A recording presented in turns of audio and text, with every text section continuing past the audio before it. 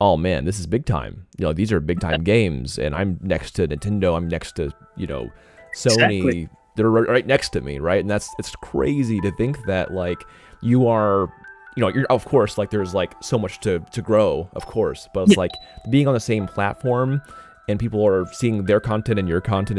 It feels awesome. I had that same feeling, but then slowly I began to accept it. I began to be like, yes, I am here and I am doing well. I am a developer. Like, you start to believe in yourself. Leon Ivey, a serious, upcoming POC game developer. He juggles making his first indie game title while holding down a full-time job, and is about to release his demo of High School Hills, Dreams and Nightmares. We both boothed our games to thousands of people in the UK. Today we're going to find out his story and how he became an indie developer, along with his struggles and wins.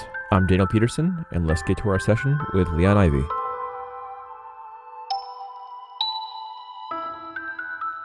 All right. Welcome everybody for episode 3 of the new podcast for Baka, the Baka cast as I call it. This is Leon Ivey. Want to introduce yourself and everything? Hi, I'm Leon Ivey. I am the solo developer of High School Hills, Dreams and Nightmares. I've been working on it since lockdown.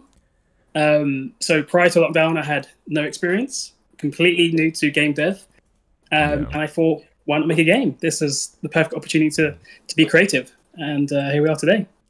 So we worked at Insomnia, the Insomnia event in Birmingham and everything. And yeah, how'd you find your experience with like boothing and everything? So Insomnia was my first, well, I would say second official event. So initially I had one in Australia, but I wasn't actually there. So High School Hills was first debuted in Australia. Unfortunately I wasn't there, so I couldn't actually get the full experience. I didn't really know how it went, but Insomnia I was there and I got to experience how to interact with the players, what people wanted to see in the game, and so Insomnia was my first event where I got to see how the players would interact with the game. So it was really important and really cool. Yeah, I think it's a really valuable experience. Even though like I feel like the ROI for a lot of events is not there. Like you're not gonna usually get a return back monetarily, but I think it's really important for just playtesting and like, you know, that's probably the biggest thing that I've gotten from it. Is like, like that's invaluable information. When people just try to play the game, and you have groups or people that are just like trying to do things that you wouldn't normally do as the developer. Like, just, you know, why would you do that? Exactly. There was like this boy who would like go into like random corners. I was like, clearly there's nothing there, but with that you find bugs that you won't find. Like they'll be clipping through the level. Like, oh my god, like fantastic! This is great. This is exactly what I need. So Totally. Not just bugs, but also like just ideas. Like if you're like have writer's block or some sort of like block, you can't think of anything creative. Just people playing your game, you will see like things that you wouldn't see before. If that makes sense. Right. So it's good to have people play test and just be there in the background to see it. Yeah, totally. I had my form and everything to get feedback and everything, but I also ask in the form for feedback, like, do you have any ideas, any character ideas, and it's really cool. Like people say, like when you have like 1,000 people or so play your game, you know, people are going to have ideas that you just never thought of, and I like different modes or different story elements or different mechanics or UI, you know, things. I think it's really cool to just kind of get that feedback from just your average gamer rather than other developers that kind of have like a different kind of film over their eyes, you know, as far as playing games goes and everything. And more of like a I don't know, a mechanics. I think that when you're a gamer, you just want to have fun, right? And I think that's probably the biggest deal. Yeah. You know, Yeah. We can get caught in the weeds a little too hard sometimes as developers. Exactly. Yeah. I mean, I think from that experience, there was a lot of stress at the start. You feel, oh my God, like people are going to find bugs and they're going to hate your game. But yes, they will find bugs, but that is not, that's not something to worry about. People just want to have like fun, right? People just want to play your game. They don't care about the nitty gritty small things that you're working on, that you're passionate about. Yeah. Which is good to be passionate, but at the same time, it's also It's about the experience of like the overall experience, right? And if they've enjoyed it overall, that's all that matters. Absolutely. Now we'll for the viewers, we will have we'll have his links. We'll have your links and everything in the description below and everything. So if you ever want to see his stuff and his games, it will be below. I wanted to ask, like, how long have you? So you're talking about the game time and development and everything. Like, what was your kind of like journey into doing game development? Like, what made you interested in games, and like, and how long have you kind of like taken the journey into games, and like, you know, as a programmer, or artist, everything that you're doing? Yeah. So I would say I started off with no experience prior to lockdown. So my background is quite technical. So my day job is technical. So I'm an IT infrastructure engineer. Just resigned, got a new job. But I have a technical background. So I have an idea about a few things. But I didn't have any coding experience prior to lockdown. So I didn't know how to do C#. So I had to go out there and learn how to do C#. And from that, there's loads of places you can go to learn. Like YouTube is a free place to learn. There's which is one of probably the best places if you don't want to spend any money. Udemy is there's a cost, but it's super cheap. I mean, you can always wait for the deals. The deals are weekly sometimes, but there's plenty of information there. 4 courses on learning, you know, how to do things. So and the same for pixel art. I didn't have any experience prior to lockdown about pixel art. I didn't understand how pixel art works. You need to understand how color theory works. Without color theory, you can't put the pixels together to understand how they kind of like pop in the game. So I had to go away and learn that. Again, there's like plenty of places you can look, like Reddit, Instagram. You can like know like loads of people who are like professionals, and you can see how they would work. Or like, again, YouTube. There's one guy I was watching for a while. His name's Pixel Pete. He's great. He does like really simple, like he does really simple, small, 16 by 16 pixel art. And the reason why he's so good to watch is because his images are so small and simple, and that's what you need if you're learning. What happens is people come in and they want to learn pixel art. They start way too big and they don't really understand. Or so they'll go like maybe 48 by 48, the size of the pixels. And that's super complicated and super hard. So it's better to start super small and simple. So Pixel Pete is a great guy to follow if you really want to understand how pixel art works. So there's a lot of research. And during lockdown, that was mostly what I was doing. It's just a research, understanding how, okay, if I'm going to make a game, how am I going to do it? So, and then towards the end of lockdown, that's when I actually started working on the game. No, that's cool. I'll definitely be asking you about the resources that you would suggest people would go to and everything, like your primary resources that you would suggest for the audience. I think that would be phenomenal information, right? How'd you get to where you were and everything? And I actually showed your game on stream earlier today. And and so like the fact that you were able to pull what you pulled off in such a short amount of time, relatively, like from lockdown, that's phenomenal. Like from learning stage to that, that's insane, dude. Thank you. It's so weird because it's like everyone says that's crazy. Like, you know, you're a single developer. How did you like put all this together? But I think at the end of the day, it comes down to passion for one. Like you have to enjoy it. If you don't enjoy it, you're not going to do it. And you have to keep at it. Like there's going to be times where there's going to be low times where you don't want to do it, and that's fine. It's okay to feel like you can distance yourself from it and take a break, as long as you go back to it and keep working at it. Like, I mean, you don't have to work hundreds of hours every day. You can set yourself like 10 minutes a day. So 10 minutes, I'm going to work on the game. And then that 10 minutes usually turns into 20 minutes or 30 minutes because you may be enjoying it, having fun. If you just set that mindset of 10 minutes a day, that's enough to keep you going. But don't pressure yourself. Like, don't allow it to become a problem. Keep the joy of it, right? So for me, I'm a hobbyist.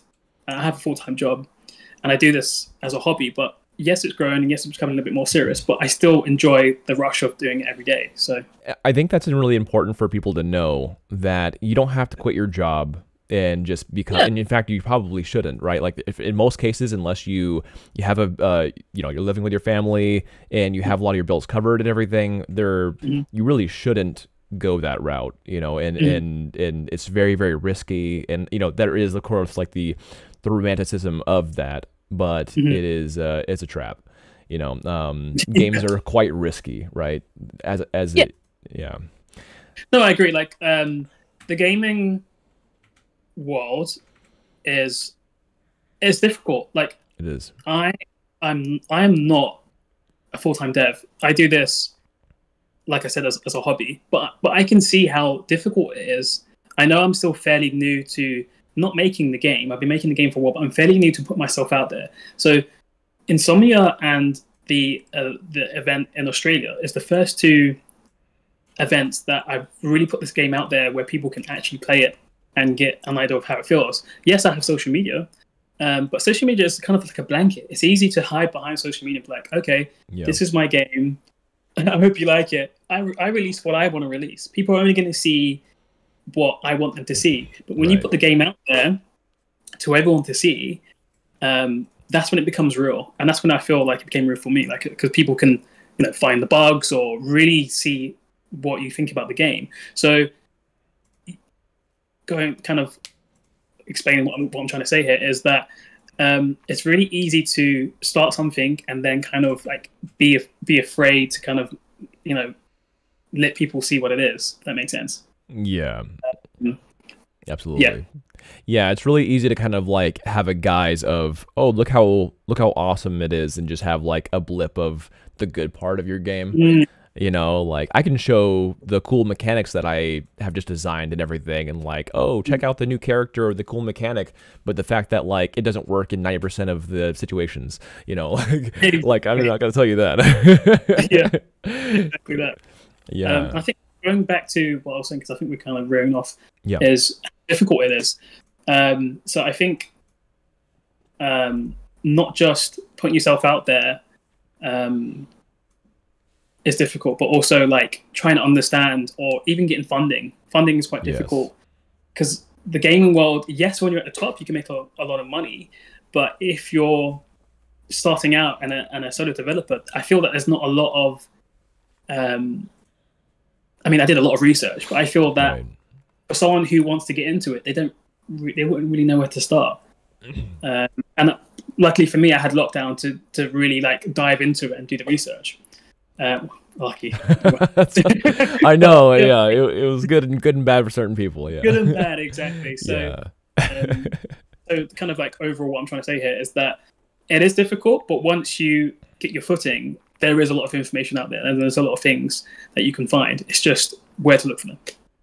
Yeah, totally. I mean, it took me quite a while to become like a full-time indie developer and everything, and that's after lots of schooling and other projects. And I think that I never thought I was going to be able to do it. I really didn't think it was going to be possible, right? I mean, I figured that I would always have to have a part-time job or a full-time job and do part-time hours, which I did for years and years, and I think that that's one other thing is the kind of grit it takes to be able to pull that off, because a lot of people just want to go home and relax, and it's just not going to happen, right? I mean, like of course you want to have a break, and if you're feeling burnt out, you should have a respite.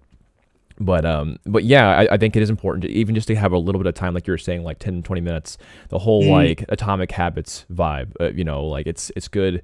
It's good to keep a schedule if you can, and just have a little bit of each day. Have those like simple wins that make you feel like you're getting momentum on your game, and try to put yourself out there and everything. But yeah, like there are multiple ways of getting into games, other than just getting into like a big team or a big company, but it is a very big ramp up, especially with indie. It's a big like late game scale, and it's like for instance, I heard this from Pirate Software, and I think it's totally correct.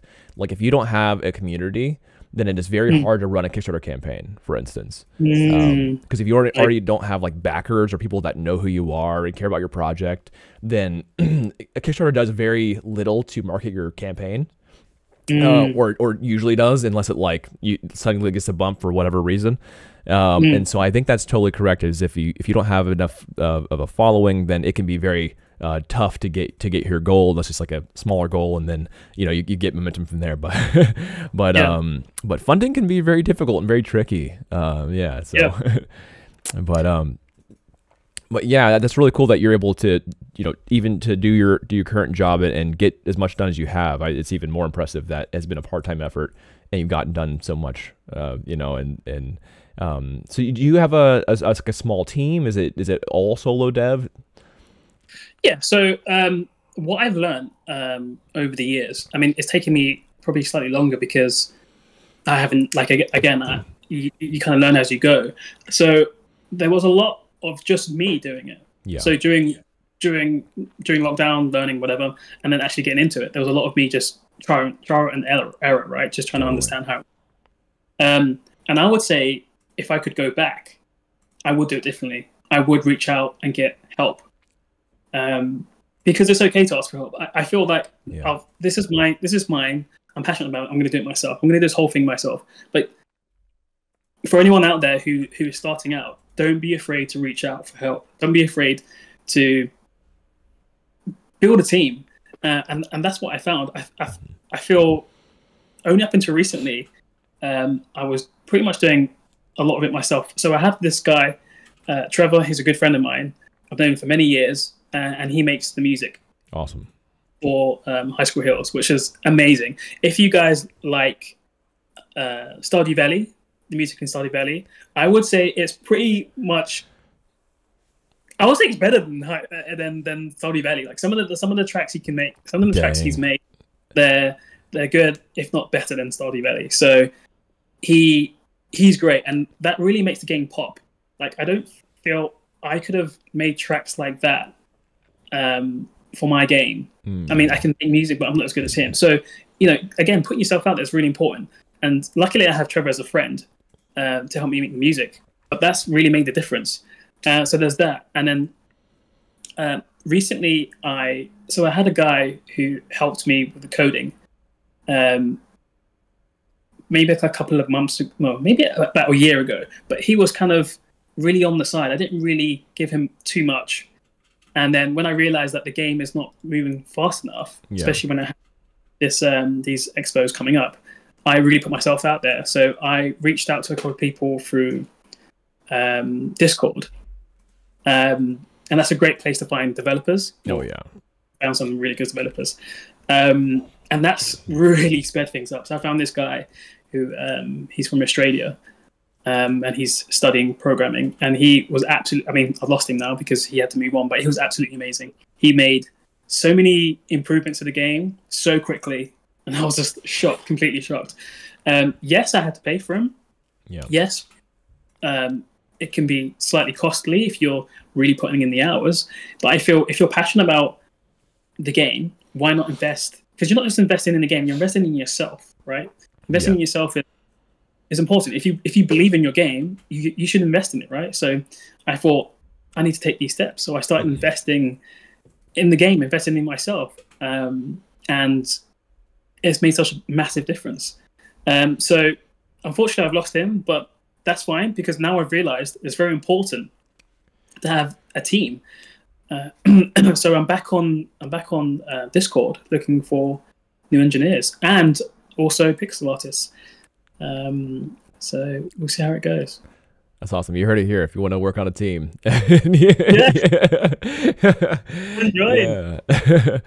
No, that's awesome. Yeah, I actually found my programmer on Discord as well, from just like one of the random forums that I was on, just asking for help.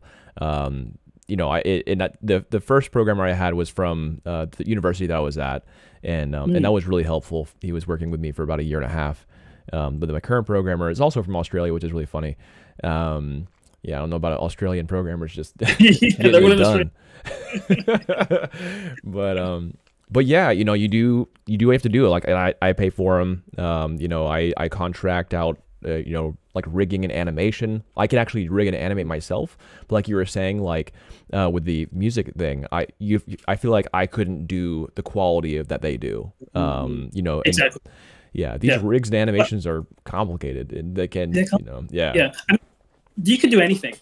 Like the last couple of years have showed me that I can do everything to be a solid developer, but it's just going to take so much time. And you want the quality to stay at a high level. Yes, you can do that, but it's just going to take you a long time. And if you really want to complete this game, it's going to become slightly more difficult the more you spend time on it. Because let's be honest, you can be passionate about something, but if many years pass, like 5, 6, 7 years, eventually things are going to other things are going to come up. So why not reach out and get the help? Absolutely. Yeah, it helps with speed. It helps with, and I think there's something to be said about specialists, right? Like if that's what they do for a living, like people that I contract, that's what they do, and I think that's really helpful because you get really good return on investment. And I know, and I feel bad because a lot of entry level people can take a long time to get work done that would not be the same level as a senior. And so a lot of people that I contract have been seniors, but what they can do in an hour, even if they're $60 an hour, $100 an hour, is so significant. And so I always find that it's worth the cost, and it'll just feel polished, right? And and that's really cool, and I've seen it with the guy. Unfortunately, I lost. You pay a little bit more, but you see the difference. You see, like you say, I know it's sad to not get someone in entry level, but they may work on something and then you get it and it's like, oh, it's not quite how you want it, and then you got to go back and then more time is wasted. So I get it. Sometimes you have to pay a little bit more to get better quality results. So yeah, absolutely. So what has been like a bad experience that you've had with your game development journey? And there's good and bad experiences, like maybe like at the high of like this is gonna work, this is really cool, and like and then a kind of like a lower experience that you've had where you kind of like questioned if you want to keep doing it or not. That's a great question because no one actually knows this, but before High School Heroes there was another game. It was called Pixel Fighters, and I was working on that for maybe 4 months, maybe a bit less. And it just didn't work. I didn't feel like I had the experience. I was going in way too hard. And this goes back to me saying, like, you need to really do some research because you will start big. Everyone wants to start big because they want to make an amazing game. And there's nothing wrong with that because you need to learn from your mistakes. So what I did is I went in really big and I couldn't do it. And I was like, do I continue and really push for this going forward, or do I start again? 4 months in, do I just like throw this project aside? And I made the decision to be like, okay, that's it. I can show you the old content. It's terrible, but I'm happy to show you. Yeah, I'll definitely want to see it. That's all right. And then you can see, you've learned what you're capable of doing. You've learned that it's okay to make mistakes, and you can start again. And don't be afraid to start again. You can be 6 months in, you can be a year in. Don't be afraid to start again. And I even came across someone who had that same experience at the Insomnia that we went to. So they started off a game in 2D, and he wasn't happy. They wasn't happy with that, so they changed it. They changed to 3D.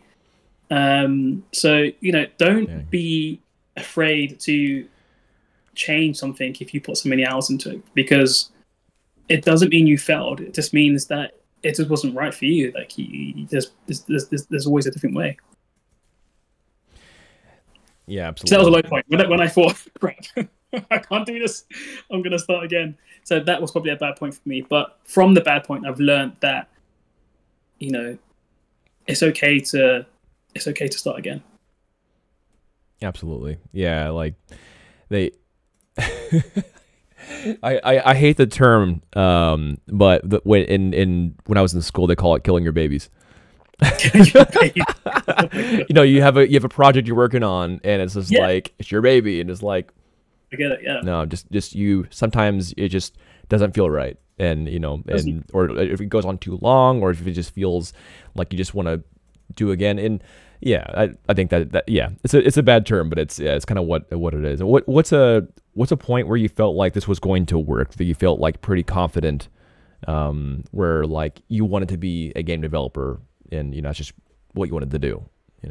I guess it goes back to seeing High School Heroes. I mean, there's been a number of times. There's been many hurdles and many ups and downs, but throughout the process of making High School Heroes, it's just the feedback I've been getting from mostly friends and family, because it's only in the last couple of months I've really pushed it out there.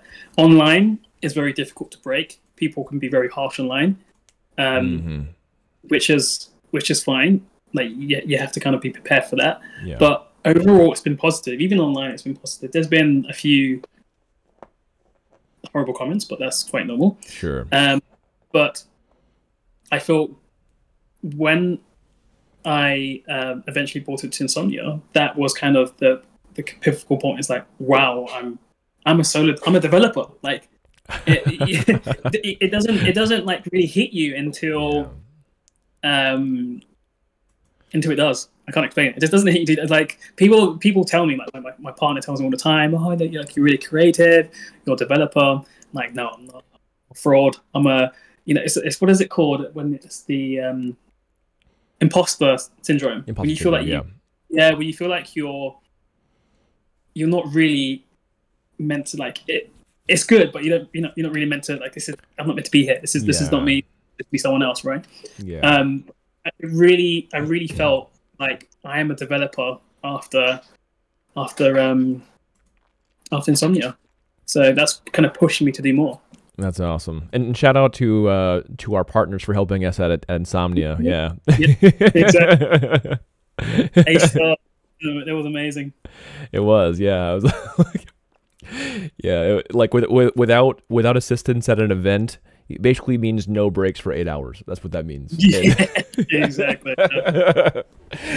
Yeah. Oh man.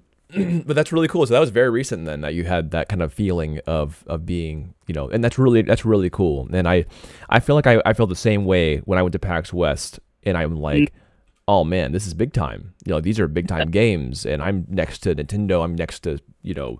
Exactly. They're right next to me, right? And it's crazy to think that, like, you are, you're, of course, like, there's like so much to grow, of course, but it's like being on the same platform and people are seeing their content and your content, it feels awesome.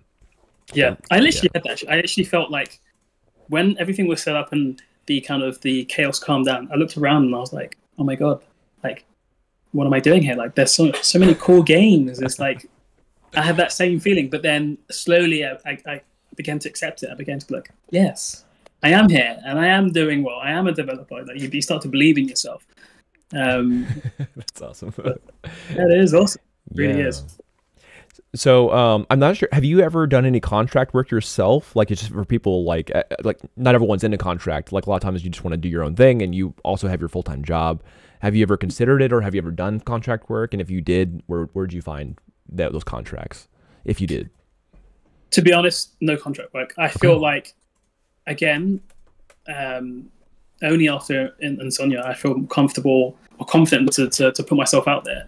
But I feel, again, it's like, why would people want to pay for my work? But who knows? To be honest, I don't think I have time to do that. But yeah, I mean, if that's people are interested in some of my artwork or the way I create games, then I won't mind putting myself out there. If I had the time, I would do it. Right. Yeah. You're a busy guy, and I think that when you become really busy and people start noticing, then being more in demand just means that if you ever do contracts, you just charge a lot more. Like, like my rate has gone up triple since it used to be. Now that people actually see my content and actually like are hitting me up, that's just how it goes. Like, the more people know you, the more people like your games and like your artwork, like what you're doing. I was like, all right, well, if you want, hour of my time, this is how much it's gonna cost, And so I think that's just That's the cool thing about it as well. Yeah, yeah. The content, you should pay me more now. So well, I mean, that's like if they like your work and you're consistent about like, okay, I can make this kind of style and this is what you're wanting. Very few people can actually style match for art specifically, like style match for like music or art. Like it's competitive, but it's like if you specialize in something or you're like really good at something, then yeah, you'll probably get hit up. You know, if you haven't already been hit up, then you probably will get hit up and everything. And that's just like. So that's why I asked. A lot of the contracts that I've gotten have been through Discord, or at events and everything, like asking if I do side work and everything. So, LinkedIn's a big one. Actually, I've seen that LinkedIn isn't as big in the UK as it in the US, but the US is like everything. It's kind of weird. Yeah. I mean, yeah. To be honest, LinkedIn. I mean, I'm constantly getting hit up on LinkedIn for my personal day-to-day job, but not. Oh yeah. I mean, I guess I'm not putting anything out there. That makes sense. So sure. I don't have a LinkedIn for, hi, I'm Leon, a solution developer. It doesn't exist. So maybe if I did that, maybe I'll be getting all the requests. But I haven't looked at LinkedIn. But that's something that I may do in the future because I know we spoke about that in the past, and it seems like a good place to find just connect with people. Yeah, totally. I actually. For when I first got into LinkedIn, I just like that was cool. Like you see all these people that have like really cool art or animation jobs, everything, and I just like connected with like everyone that I thought had like a cool job, and then people started like interacting with what I was posting, and I'm like, oh crap, like people like that's cool. Like that's what's so cool about it is that LinkedIn kind of is more of like a career focused. It's a very career focused posting place, whereas like the crap posting and every other other site. I'll definitely look into that then, because I think if that was like professional, like if you're really looking for like a professional person, I think that's a good place to start. So. Yeah, that's where I found my animator as well. Just like I'm like I want to find an animator in my state. At the time when I was back in Utah. And that way I could I could knock at their door if they ever did anything bad, if I found a local one. But yeah, and it turned out really well, and we were able to chat and like get wings together, and just like I sat down and was able to just chat with them about my project. I think that's really cool if you can find someone that's like local and professional. That is a good point. It's a very good point, because usually people I find are always somewhere else in the world. So. Sure. Which is fine. Which is totally fine. If you get your work done, you get work done, But yeah, exactly. Yeah. But it is cool to have a few locals if you can. That way you can just actually hang out together and like meet them up and everything. And that like boosts morale, I think, on the project. Gets them more interested and like more interested in what you're doing, and like can actually like physically say hi to them, if you want to. If you want. Yeah. I'll look into that's a good shout. So I heard you were doing YouTube before. Are you thinking about promoting yourself there again, or how are you feeling about promoting yourself and your work?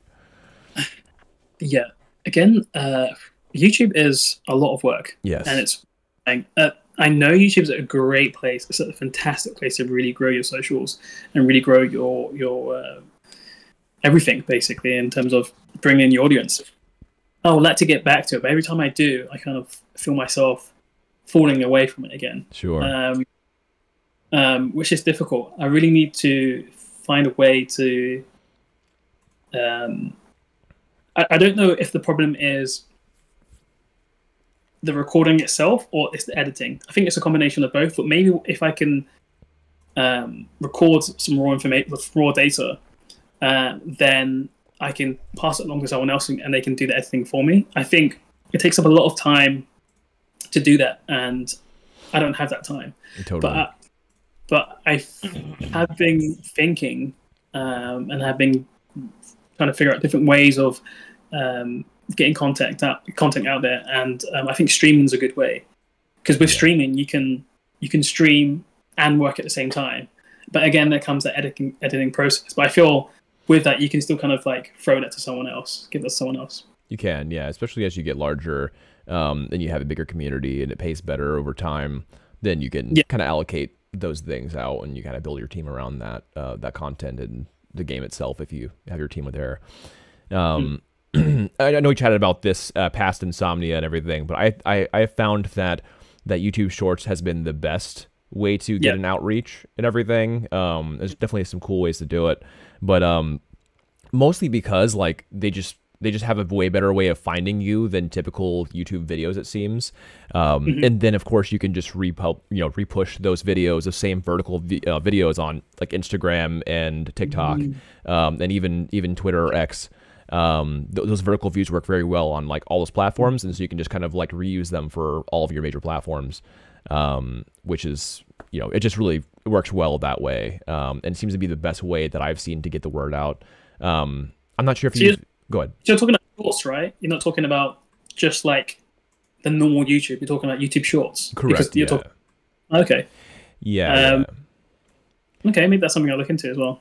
Yeah, shorts are awesome. Like I do live streaming because I want to be able to hang out with the community, build my community, while I'm working in the game and everything. So that has been really awesome for that. But I think that the shorts have been the best way to build the community, and then like they can hang out during the stream or however they want to interact with the content or what I'm doing. But yeah, I think that shorts have been probably one of the best ways. And I'm not sure if you've heard of the game Rolling Rascals, but they were recently funded pretty well on Kickstarter, and they primarily used like shorts videos to show off like their updates and everything.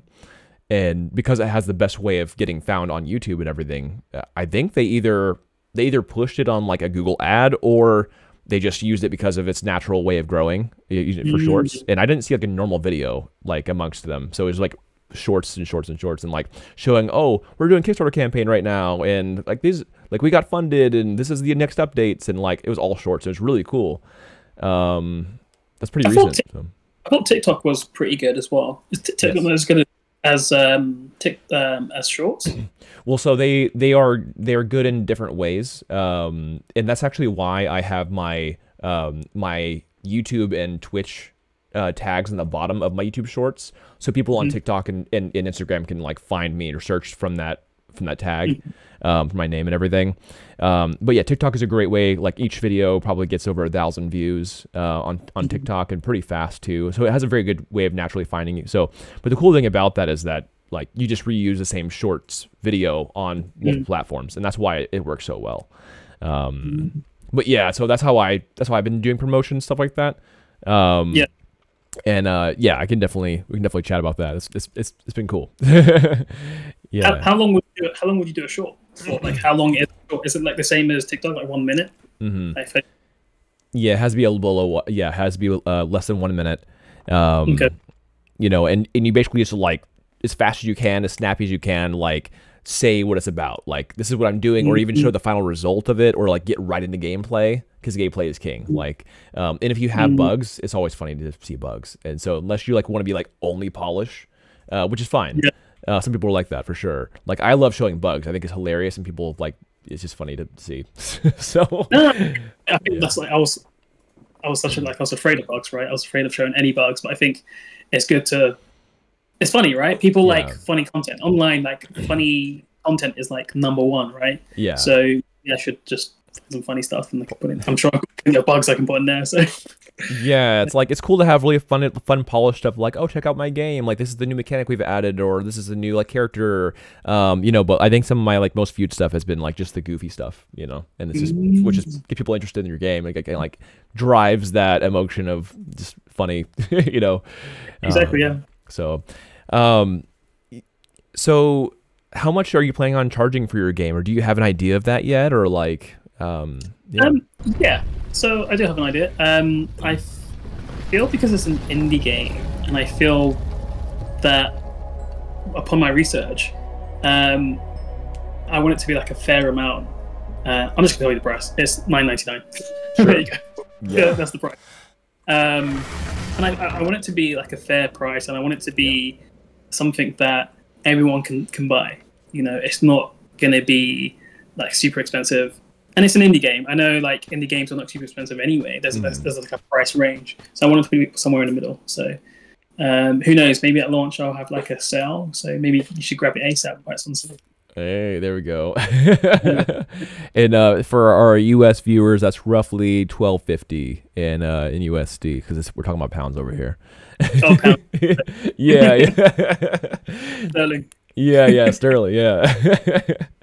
No, that's cool. It's really good to have that in mind, and especially if you ever, like, I don't know if you ever plan on working with a publisher, but they love to know that kind of stuff, like what your plan is for financing. They want to know if they're like get their money back, or and it's a good idea for you to kind of understand what kind of level of quality and like how long you want your game to be. And then I'm like, okay, this is worth £10 sterling. You know, it's like, I think that's really good.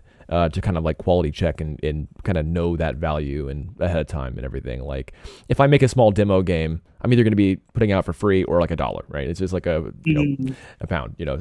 So yeah, but if it's, if it's a story game and you've been working on it for a while, that's totally makes sense. Like I know my professors were talking about it in the sense of like, if you go out into the movie theater and you spend $20 on watching a film or saving 15, that's 2 hours of entertainment value. Whereas if a game is 10 hours or 5 hours even of entertainment value, then it's at least worth half of a movie, right? And so that totally makes sense to me. Yeah, exactly. Yeah, and I mean, games like, I guess I pumped a lot of my life into this game, so I think that's quite reasonable for the amount of time I pumped into it. Right. But I also want it to be affordable, and it's also my first game, and coming into the gaming industry unknown, people can be like, who is this guy? Leon Ivey Games. So it's very important to not just be like, hey, like I put so many hours into this, I want you to, £30, or like $40. So I think it's very important to kind of have like a medium. Like, okay, yes, I've spent a lot of time on it, but also I'm unknown. So I want people to, buy the game, and then maybe High School Hills 2. A little bit more. Who knows? So what inspired you to make High School Hills? As far as like what other games like did you play that are similar to, or like sort of similar to, either art wise or mechanic wise? In terms of the story, I'm going with. So I'm guessing a lot of people play this game. The Legend of Zelda: Ocarina of Time. What's like that? I've heard of it. Totally. But it's. In terms of like the mystery in the game, it's like what is actually going. When you first play it for the first time, it's like, oh my god, like this open world, because it was around a time when like open world was like quite new, right? Yeah. And there's a lot of mystery and adventure, and that's kind of the first game I've played where I was just like, oh my god, I was so gripped. I was like taken away to a different world. Totally. I thought to myself, if I'm going to make a game, I want it to have that same sort of feel. Like, you get really involved with the characters, you get really taken away. Like what is going on? Like, I want to know what's going on next. Of course, 3D would have been ideal, but 3D was too hard. So I thought, what can I do instead? I'm going to go for 2D and pixel art. So I went for pixel art instead and 2D. But I still want to kind of get the same sort of feeling where you're going to be taken on an adventure, you're going to be taken on some sort of quest, some sort of mystery. And that's why I kind of been inspired. All the Zelda games really, like they have that sort of like adventure mystery, and that's kind of like I'm a big fan. So totally, yeah. I've actually been recently playing. I'm not sure if you ever played the Mega Man and T Warrior series back in like Game Boy. I loved like Land and Mega Man and everything, and like one of the starting areas, and I think it was the trailer where you have like the inside of his house and everything in the kitchen area. I'm like, this reminds me of like Land's kitchen a little bit. Like, and I love that pixel art style. It's just so fun. I mean, pixel art never dies, right? Pixel art has been around. You can play the old Mario games and it still looks beautiful, right? Yes. So, I thought, why not choose the style, because it's a style that's never going to die. Like, there's people who like of pixel art. Like, it's so funny when people were walking past Insomnia and they saw like High School Hills and they saw like the actual gameplay, like, oh, it's like Stardew Valley. I think like Stardew Valley is like such a massive game, right? And pixel art has been around before that, but because he has such a massive fan base, people see it and think, oh, like, it's beautiful, I like it, it's so cute. So, even for the people who haven't played the old pixel art games, new people coming in, like the younger generation, still see it and think, wow, this looks amazing. So there's something about pixel art that people love. Totally. So it's a good choice. Good choice to go with. Yeah, absolutely. And I would say that pixel art is a lot less scopy than 3D in so many ways. And not to mention, there are so many like realistic games that are trying to like do the next gen. Like you can see every hair follicle on your face. And was that? It can be beautiful, but then lack story. Like, yes, and that is a problem, right? Like people, want to look at beautiful things, but if it's lacking a story, or if it's just like a money grab, that's the problem, right? These AAA games. Exactly, and it's more as of like it takes so much time to do like that kind of thing. Of course, there's like new tools coming out all the time. There's like instant character generator or whatever. But regardless, if it has no soul to the game, like and also just the scope of it, like pixel art is so much like faster to be able to implement and everything. And so if you're new to games, I think that is so strong, right? And like you can totally make the same or more money doing pixel art than a realistic game, because a lot of people don't like realistic games. Like I know I don't. It's true. No, I totally agree. Like, again, it can come back to down to the story. Like, it can look amazing, but it's like, I'm walking around an empty world. Totally. Well, not empty, nice, beautiful world. But what is the aim of this game? Like, okay, go and get this. Okay, go and get that. But then there's no like real like you're bond with the characters. There's nothing. It's like, well, okay. Whatever. Yeah, it's an empty chore simulator, as that.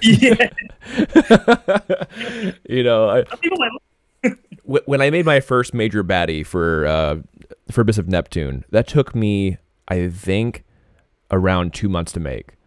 So like just for that, in that perspective of like time and everything, like that just takes so much more time. And so I think that like between like coding in a 2D rather than a third plane, as well as like pixel art being so much faster and so much iterative, it's like, easily iterative. I think it's really, really cool and really smart as well. Like me being in 3D is not me. Like I just love sculpting, and so that's just kind of like my jam. Sculpting in ZBrush, making stylized characters. I think stylized is like you're like timeless. Like I think it never goes away in its charm, and pixel art is definitely that way too.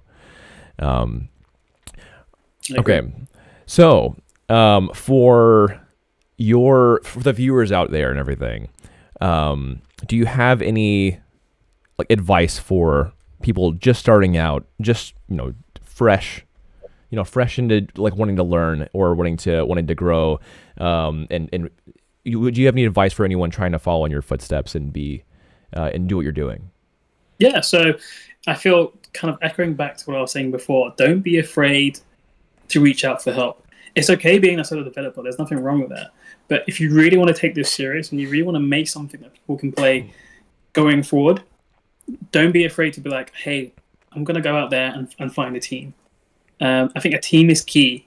You can even find people, like if you don't have any money, don't worry about that. You can find people that are there who are just like you, trying to do the same thing. So you can find a person and say, hey, look, do you want to make a game together? Whatever we make, we can take a cut. Like, and that way you don't have to worry about like, oh no, I can't afford to pay, I don't know, a developer X amount of money. Right. You can find other people like you trying to do the same thing. Places to look is Discord, like you said, LinkedIn. I think those are the two main things.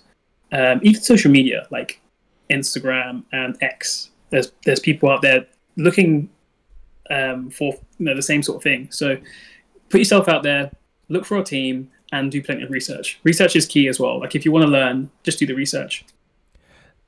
Absolutely. Yeah, I've even done like bartering time. Like a programmer buddy who wanted his game with like fun art, and I'm like, I need things to move. So there's so many avenues of finding your team and finding teammates and everything. Absolutely. No, that's great advice. Yeah. Well, to reiterate to the audience, we'll have all the links in the description. Check out the game. Leon, it's been awesome having you on the 3rd episode of the podcast. Thank you so much for your time, man. Thank you. Thanks for having me. Yeah. All right, thanks for watching, everybody, and I will see you on the next one. Bye-bye. Bye.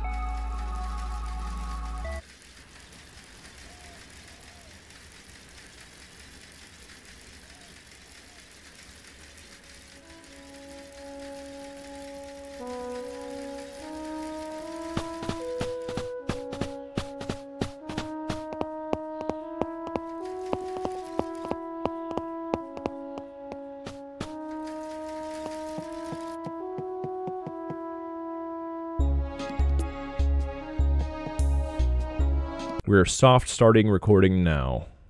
Okay, so I know for edit. No pressure. No pressure. No, it's good. It's good. All right.